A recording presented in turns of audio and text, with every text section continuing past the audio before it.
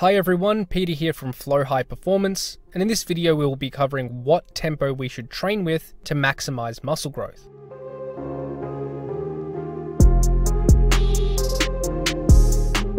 First and foremost, let's define what exactly tempo means. Tempo essentially refers to the speed of movement during a resistance training exercise. So a faster tempo means each repetition is shorter in duration, while a slower tempo means each repetition is longer in duration. However, tempo can be measured during two different muscle actions, the concentric and eccentric phases. Let's now cover what these are. Concentric muscle actions are those which require the muscle to shorten as it produces force. So without getting into too much detail about how this occurs, the concentric phase can essentially be thought of as the lifting portion of the movement. For example, this would be the portion of a bicep curl when we lift the weight up towards our body. In this movement, the biceps are shortening to flex the elbow joint, moving the forearm upward. Eccentric muscle actions are those which require the muscle to lengthen as it produces force. So without getting into too much detail about how this occurs, the eccentric phase can essentially be thought of as the lowering or controlling portion of the movement. In our same example of a bicep curl, the eccentric phase is when we lower the weight back down from the top position. In this movement, the biceps are still working, but they are lengthening to control the load downward. If the biceps didn't produce any force, the arm would just fall under gravity at a rapid speed. So in terms of lifting tempo, we can manipulate both the concentric and eccentric phases. Therefore, when we discuss tempo, we need to define exactly which phase we are referring to. Furthermore, there may be different tempo recommendations for each muscle action. So the question now becomes, what lifting tempo is best to maximize muscle growth? When I first got into weight training, the traditional recommendation was to perform a slow eccentric muscle action and a fast concentric action. The rationale behind this was to maximize time under tension with the eccentric phase. However, with new research in the field, we now understand that if we train close to failure, each set can be equally hypertrophic regardless of rep ranges performed. This suggests that it is probably not time under tension which is important for hypertrophy, but rather high effort levels per set and the amount of volume performed. So this questions the whole theory of performing slow eccentrics for muscle growth. This latest research review analysed the current evidence on the effects of tempo for hypertrophy. Overall, it was found that the exact tempo we use probably doesn't have any significant impact on muscle growth when proximity to failure is equated. However, the researchers did suggest a practical recommendation that the traditional approach of performing a slower eccentric and a faster concentric may be most favourable for muscle growth. However, many of the studies assessing tempo use isokinetic equipment. This is specialised equipment where the speed of movement is fixed and cannot be changed no matter how much force the trainee produces.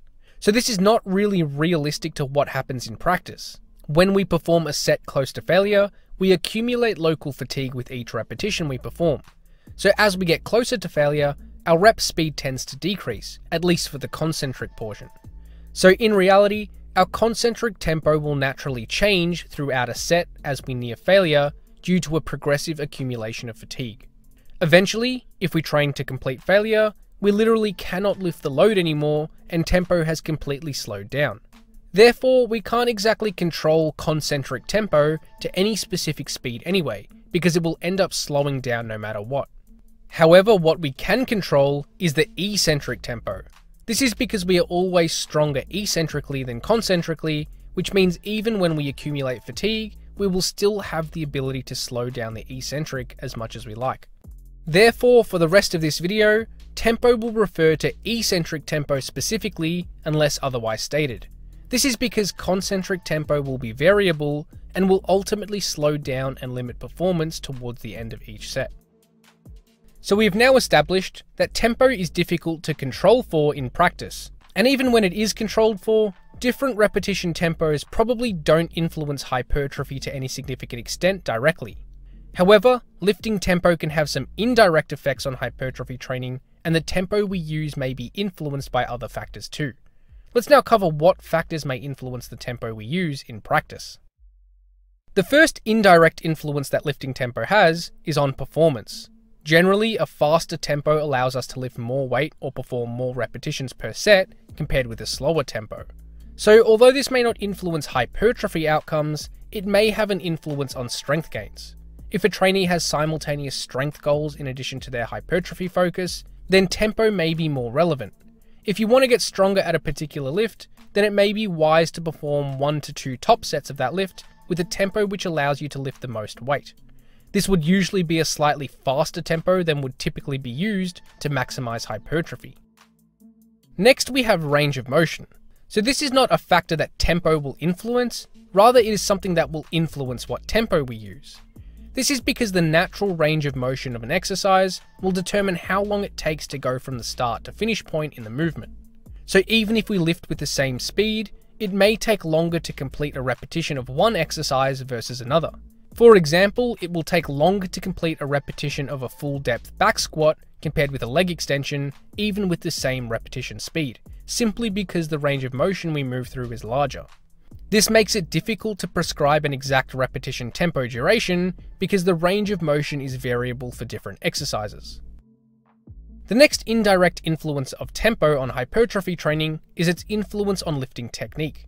When training for hypertrophy, we want to use a technique that maximizes stress on the target muscle. This is usually maximized by controlling tempo to stay in control of the weight. If our tempo is too fast, we may make unwanted movements which throw our technique off slightly. This will reduce tension on the target muscle and result in an inferior hypertrophy stimulus. Furthermore, a fast tempo may limit instantaneous feedback from the lift to make technique adjustments. Trainees often use feelings such as the mind-muscle connection and the muscle pump to gauge the effectiveness of their technique. If tempo is too fast, then the trainee may not have enough time to process this information and adjust accordingly. Therefore, we should probably somewhat control tempo to ensure technique is maximally effective. Another consideration for lifting tempo is involvement of the stretch shortening cycle.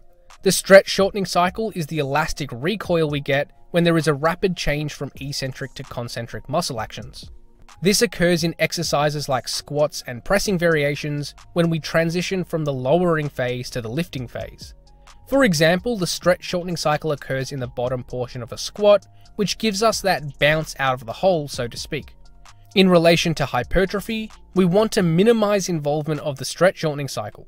This is because it is a passive occurrence relying on the elastic properties of the muscles and more so on the tendons. So when we involve the stretch shortening cycle, it is not an active muscle action occurring, which means we aren't really stressing the muscle for that portion of the exercise. Rather, we want to control tempo throughout the entire range of motion, ensuring we are maximizing active muscle contraction. The next influence tempo may have is on regional hypertrophy. This is actually a direct effect, but it is not yet a well-established phenomenon. There are early speculations from the research showing that the tempo we use may influence what regions of the muscle grow to different extents. This recent study compared the effects of lifting tempo on regional hypertrophy of the quads. Trainees performed leg extensions with one leg using a slower 3-second eccentric phase and another leg using a faster 1-second eccentric phase. It was found that hypertrophy at the proximal region of the quads, or in other words the upper portion of the quads, achieved similar hypertrophy outcomes regardless of the tempo used. However, the distal quads, or in other words the lower portion of the quads, grew more using a faster eccentric tempo. We should note that this is only one study and the differences were not all that substantial, so more research is needed on this topic before drawing strong conclusions. However, it does bring up the idea that lifting tempo may influence regional hypertrophy.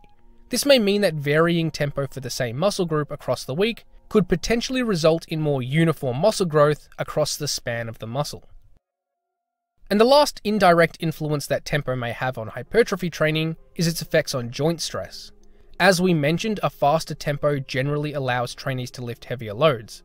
While this may be beneficial for strength gains, it is also likely more stressful on the relevant joints and connective tissue. This will increase a trainee's risk of injury and reduce the amount of volume they can tolerate before developing joint pain.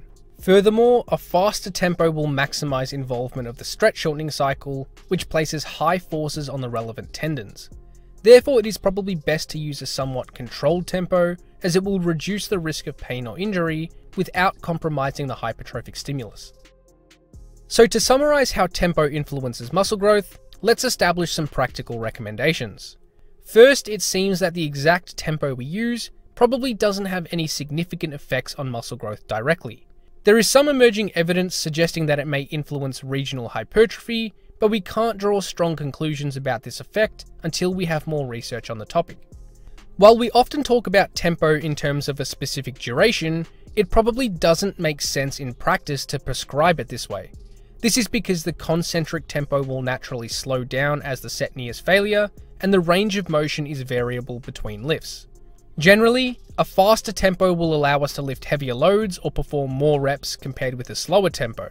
This may be beneficial for strength gains, but it probably doesn't really impact hypertrophy outcomes.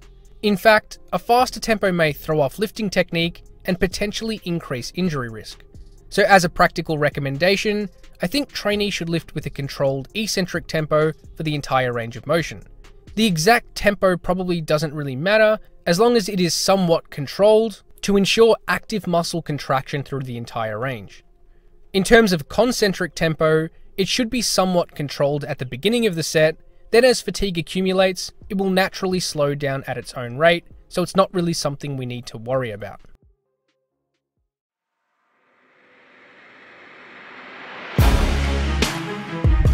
Thanks for watching, and hopefully you got something out of this video.